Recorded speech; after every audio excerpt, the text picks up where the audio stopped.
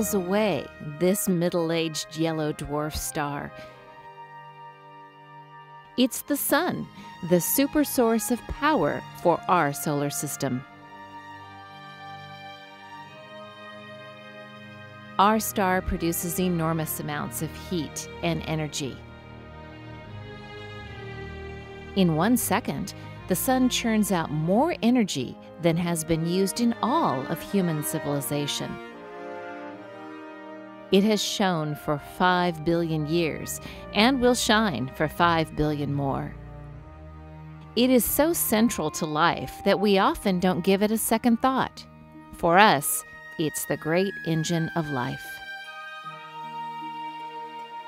So how does this star that dominates our cosmic neighborhood generate so much energy? The Sun is an infernal sphere of mostly hydrogen and helium. Hydrogen atoms are smashed together at a high rate of speed and fuse to form helium atoms.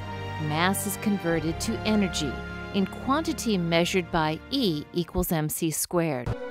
It follows from the special theory of relativity that mass and energy are but different manifestations of the same thing.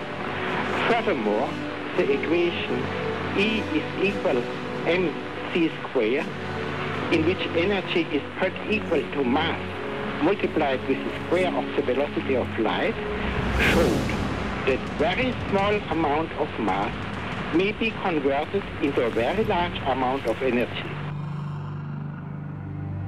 Coal powers the world. However, the use of coal in energy production can cause problems. Coal burning produces acid rain, sulfur oxide emission, and carbon dioxide emissions. We depend on oil for 90% of our transportation fuel, as well as for food, pharmaceuticals, and chemicals. In many ways, oil is the backbone of modern life, but the tank is starting to run dry. Some oil industry experts estimate that current reserves will only last for about another 40 years. If everyone in developing countries were to begin using the same amount of energy as the average consumer in high-income countries do now, energy use would increase more than 8-fold by 2050. What about nuclear power? Current nuclear power plants, which use fission, or the splitting of atoms to produce energy, have been in use for 2 generations and will be needed to bridge the gap between now and the fusion future. Replicating the extreme conditions that foster the fusion process under controlled conditions has been one of the most demanding scientific challenges of the last half-century. When NIF is completed at Lawrence Livermore National Laboratory in 2009, that long scientific quest will be much closer to realization.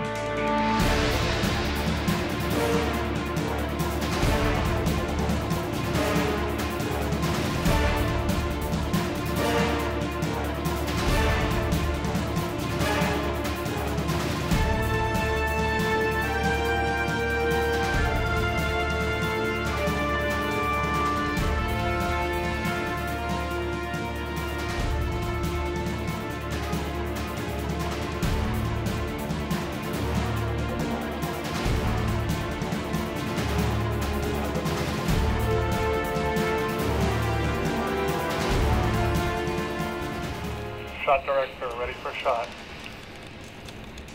Starting countdown for shot on my mark. 3, 2, 1, mark. Clock is running. 5, 4, 3, 2, 1, shot.